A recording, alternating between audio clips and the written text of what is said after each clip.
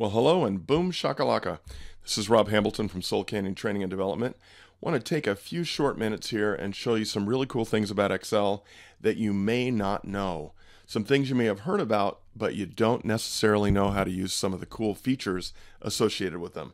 The first thing I want to talk about is Autofill.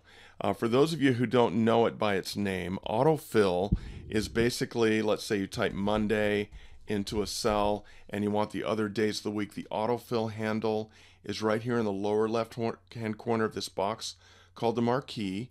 If you simply click and drag that down until it says Sunday, there you have the other days of the week. It also works with like months, for example. So there's January, and then you pull the autofill handle down until you get to December, and there are the months of the year.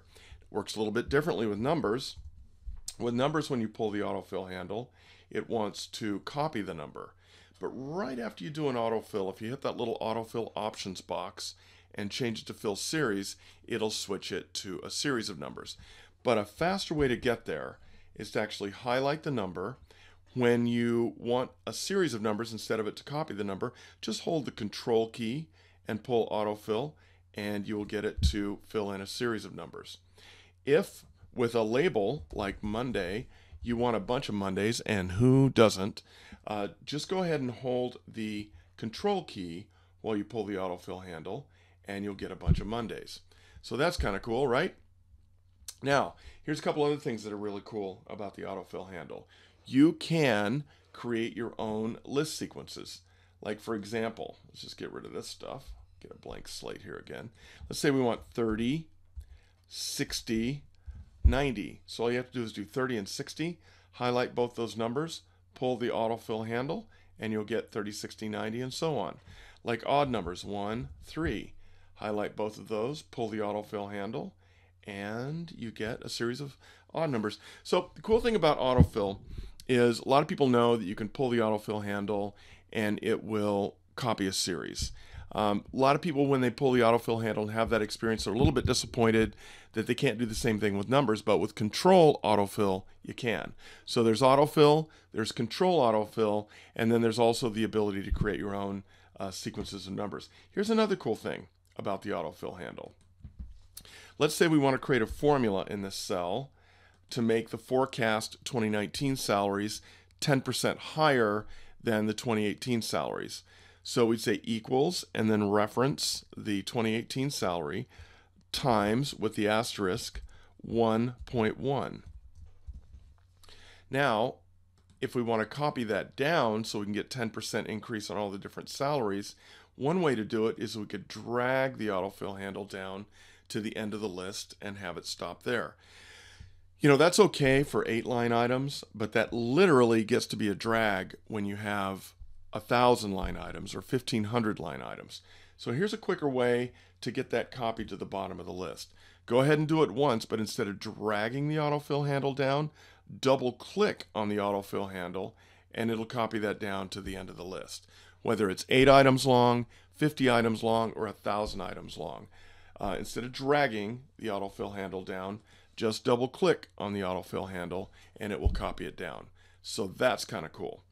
Next thing I want to show you is Flash Fill.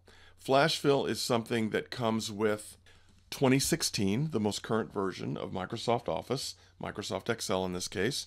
And Flash Fill is a really cool way to take existing data and configure it a little bit differently. So let's do a couple of things here.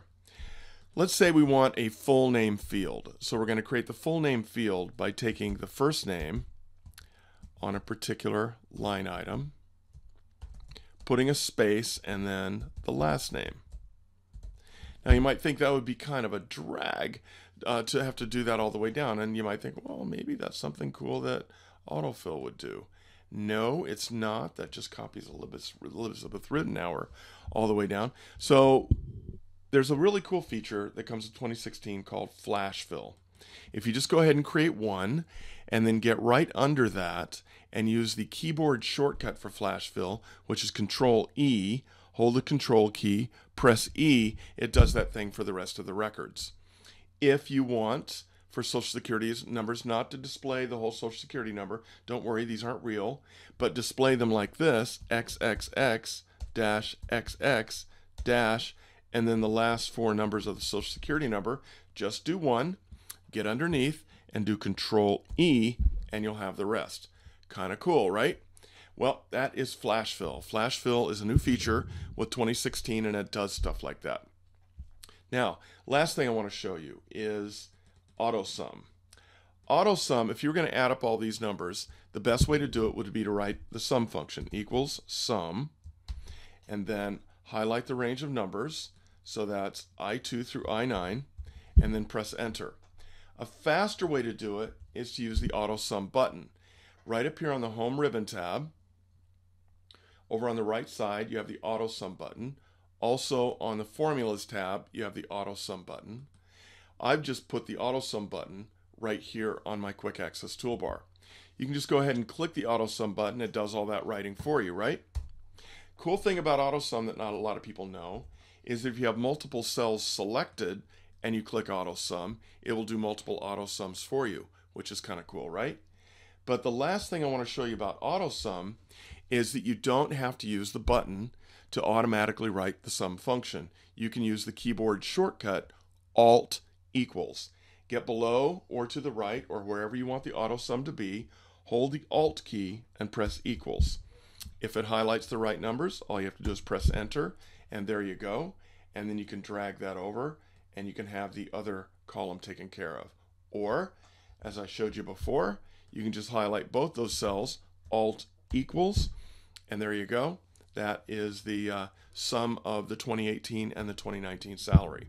So, a deeper dive into Autofill, an introduction to Flash Fill, and some different ways of using the Autosum feature with a keyboard shortcut.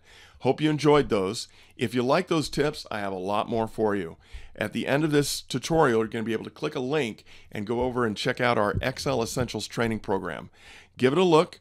If you like the way I train and you like my tutorials, there's a whole set that will take you from basic Excel skills all the way through advanced. Just check it out, and it'll be easy to pick that up if you'd like to do it. So that's it. For now, this is Rob Hambleton from Soul Canyon Training and Development. A big boom shakalaka. Until next time.